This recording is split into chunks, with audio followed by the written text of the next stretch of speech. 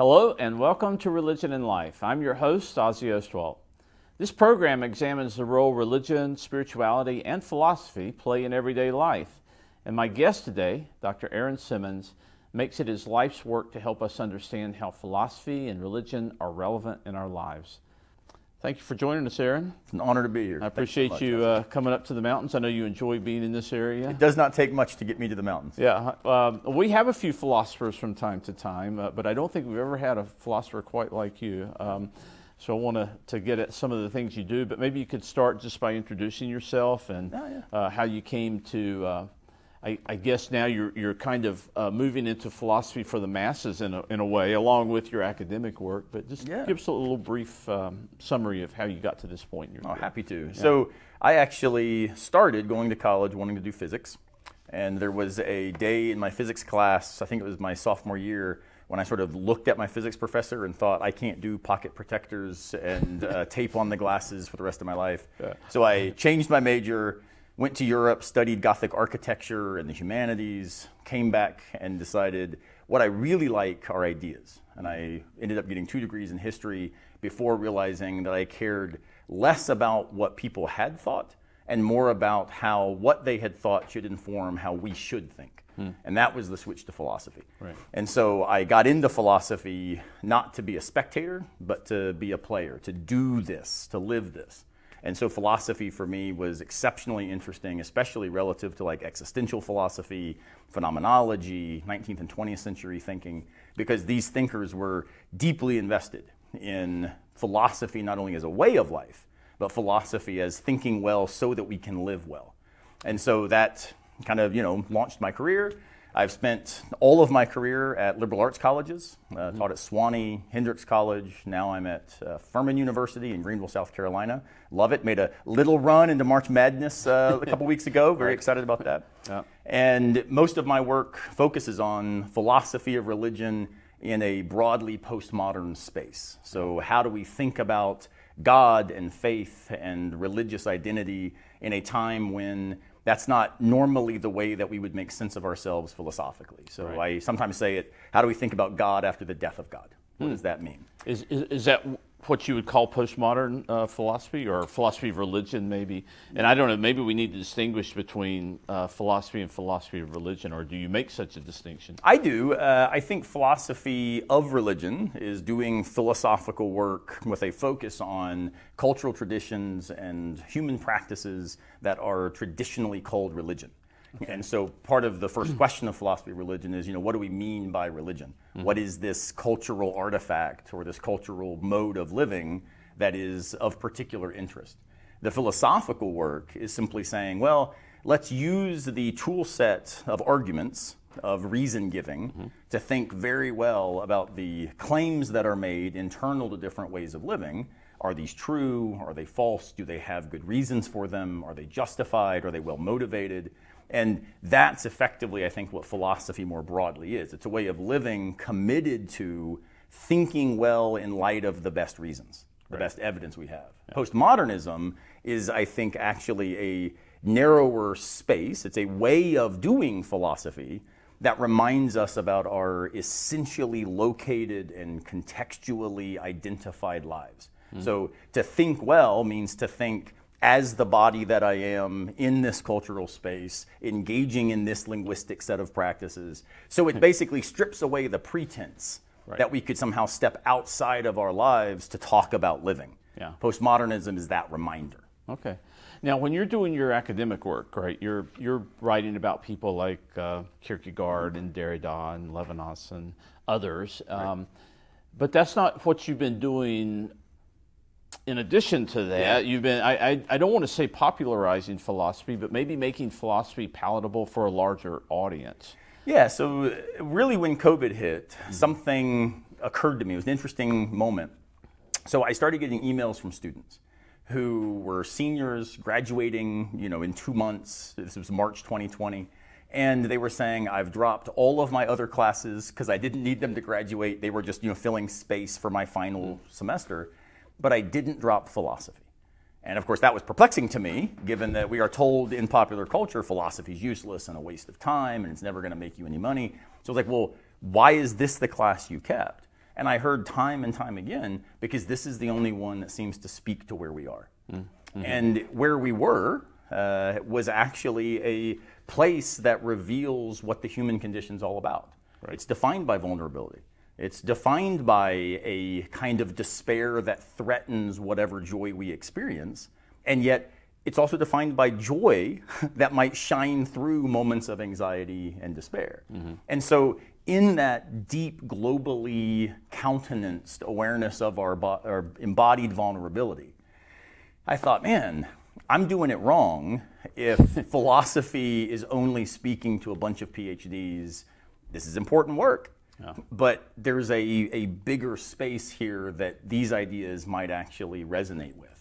And so I started a YouTube channel, Philosophy Where We Find Ourselves, daily videos just trying to say, hey, I'm stuck at home, but we can still think together. Yeah. And maybe this is important. And so that pivoted some of my career over the last 2-3 years. So now I write about mountain biking and fly fishing and hiking, and my new book that I'm excited about is Camping with Kierkegaard. And so I'm trying hard to say, not that everybody needs to go do these things, right, but that we should all do whatever we think is worthy of our finitude. Mm. And too often we spend our lives doing the stuff that we then hope we can take a vacation from, right? Right. So we spend our lives, 50 weeks a year, and then we get 2 weeks to do what we really love.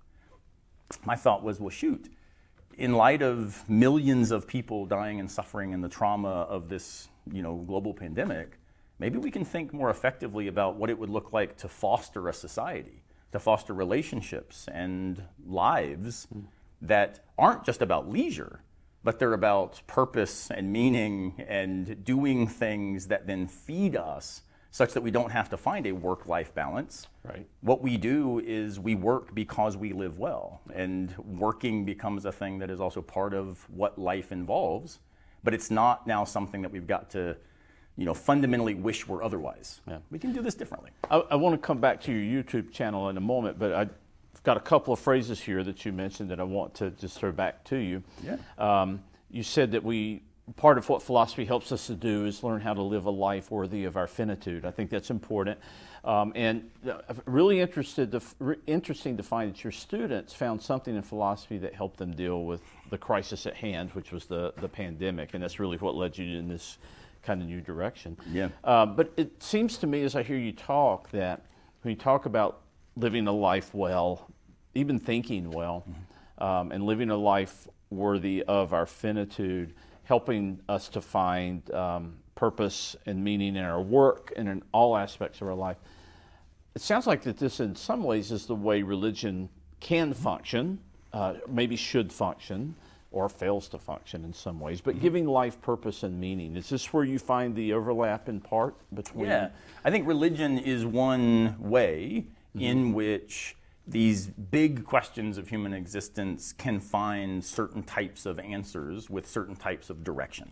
So one of the ways that I think about how we should navigate what's worthy of our finitude is my suggestion is we've got to fundamentally rethink a logic of success, which kind of defines our normal, be successful, push really hard, eventually you'll retire, right? And it's about checking boxes. It's about being accomplished in certain ways so that we deserve something like what's worthy of our finitude. Right. And I want to flip that and say, no, instead of thinking about success as, accomplishments and checking boxes, let's think about faithfulness as living in a particular way such that the things that matter to us continue to define our activity, our beliefs, and our relationships. So in this sense, I define faith as risk with direction.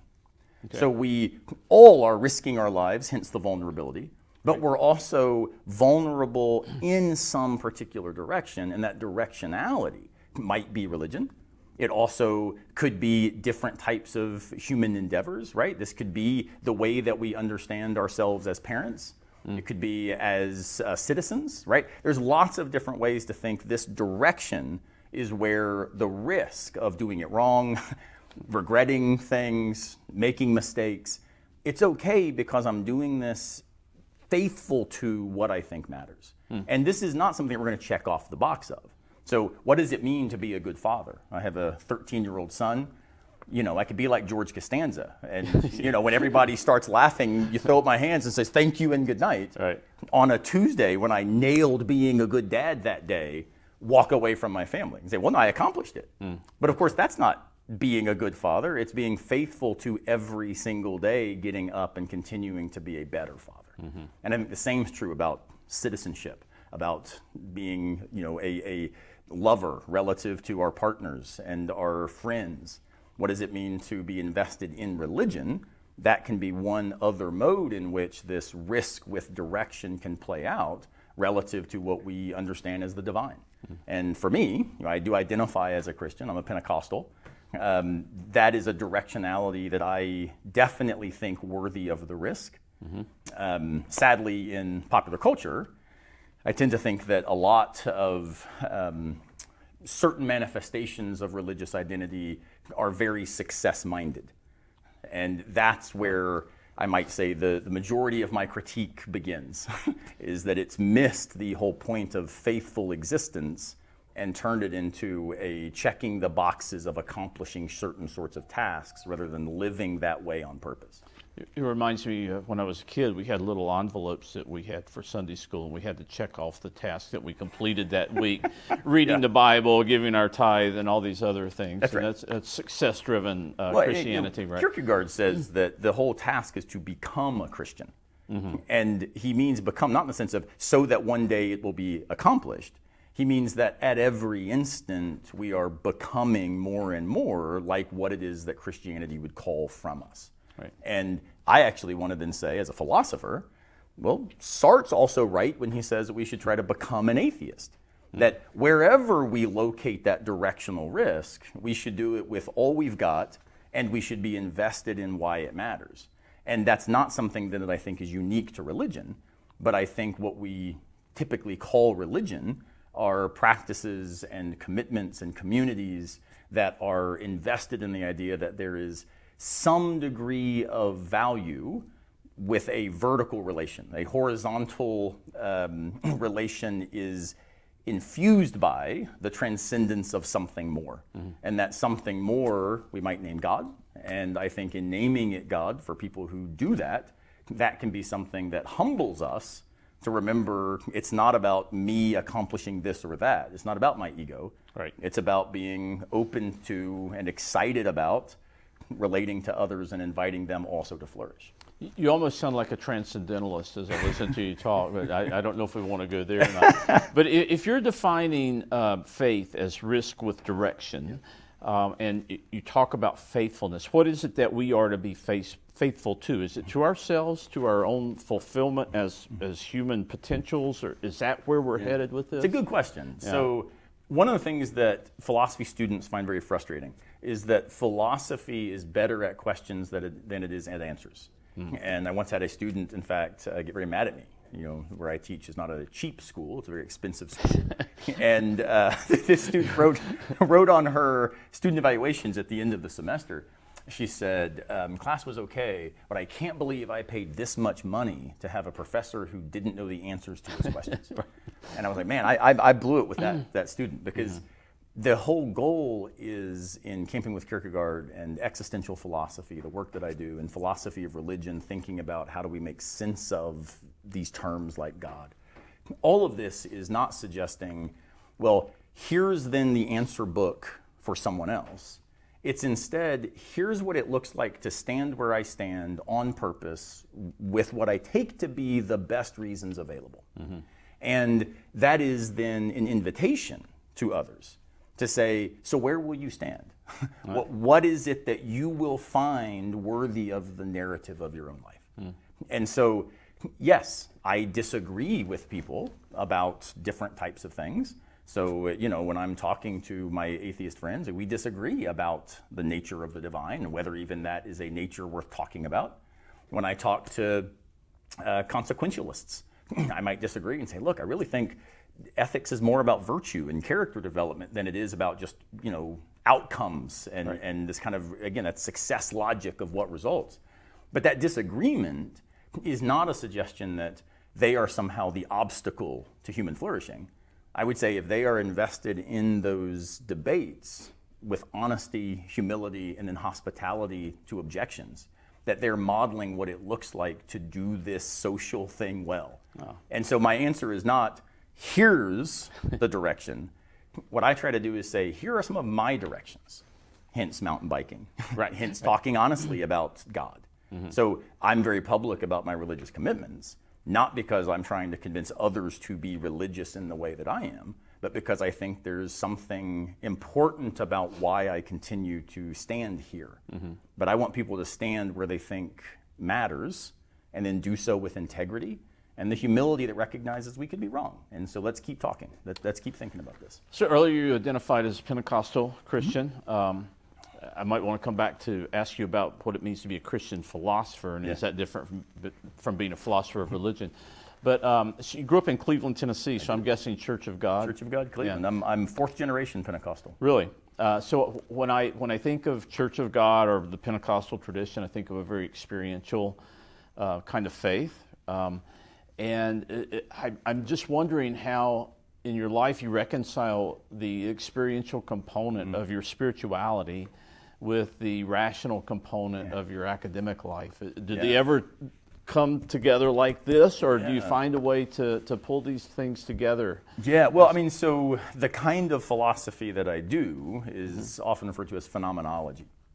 And phenomenology is fundamentally about philosophizing well about the world as experienced. Yeah. And so I will say probably some of my Pentecostal upbringing and my continued Pentecostal identity is connected to maybe my aptitude or taste for that kind of philosophizing. Mm-hmm. So I find interesting but less compelling the very hard-edged sort of logic chopping, possible world semantics and debates about philosophy of language. I love reading that stuff, but it's not where I've spent my life contributing. Right. And the reason is I'm just more interested in asking questions that illuminate what most of us take for granted. And so I even define philosophers that way. Philosophers put question marks where everybody else puts periods. Yeah, I heard you say that in a TED Talk. That's a great definition. It stuck. I kind of said it one day in class, and I thought, that's right. That's what I mean. This is why being a philosopher isn't about just having a PhD in philosophy. That's a mode of doing this for a living. Mm-hmm. But I would say the mechanic, the donut shop owner, the person working at the local bike shop, all of these things are manifestations of ways of being philosophical. Right. If they are done on purpose, done with reflection, and we say, hey, is there a better way to do this? I think innovation is often driven by philosophical awareness. Mm-hmm. But Pentecostalism, the way I would describe it, is less experiential and more affect. So Pentecostalism is a very affective conception of religious life. Okay. Where affect means we are moved by, that there's a, not just emotional, but certainly that too, some mode of embodied investment, attachment to what it is that's going on. So it's more than a simple assertion that P and Q are true. It's about what does it mean to be moved by the truth of P? Right. How would that play out in my life? And so it's sometimes I'll describe this to people by saying, I've been married to my wife for 22 years. And if I were to say, well, what does it mean to love my wife? I could give a bunch of propositional assertions. But it also, I could say, well, there's a bunch of propositional assertions and here's how it plays out. But I also could say, look, it's living daily in relation to her. Right. And that's the thing that I think Pentecostalism gets right about religious life in a way that resonates with the way I do philosophy. Let's do it as a lived practice. Yeah. Well, it incorporates your definition of faithfulness, which is or faith, risk with direction. That makes faith more of a verb than a noun. So it's not something that you accomplish or you acquire or you have. It's something you're doing. Well, and the same is true with life, right? We tend to talk about life as this noun, which is a success way of approaching it. Right. Or we can think of it as living. Yeah. It's a movement. It's a way of being invested. And so the thought is not that I'm going to recommend to people what they should do. They don't have to go to the mountains. My wife would much rather go to the beach. Right. So it's not about this is the way. It's about, well, are you actually willing yourself in this space on purpose? Yeah. And then we can start thinking about how that opens the question of social justice. Well, have we created social structures that prohibit enormous groups of people, right? Primarily historically marginalized folks that now aren't able to actualize that agency relative to their finitude. Yeah. Well, maybe that calls upon all of us, I would say, as a religious and social task to rethink how we do our lives together.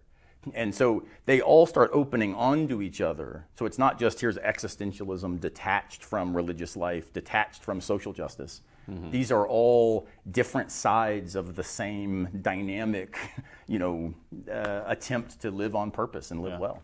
Well, you're getting your message out in a variety of ways. Mm-hmm. You're still writing academic work. I don't know when you sleep. You've got several books and hundreds of articles. You're working on this Camping with Kierkegaard book. You've done TED Talks. Mm-hmm. And that brings us to the YouTube channel. Yeah. I want to bring up a short trailer here that talks about your YouTube channel, and we'll just take a quick look at it here if we can. Sounds great. Get this on the screen. Awesome.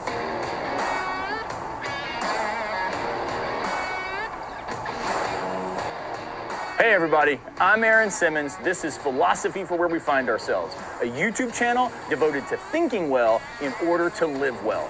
Often, philosophy can seem intimidating, abstract, entirely too complicated. But on this channel, we take philosophical ideas proposed by some of the greatest thinkers in history and bring them into traction with our real lives, putting them on the ground, making them matter, and figuring out how to then apply this so that we can do things worthy of our finitude.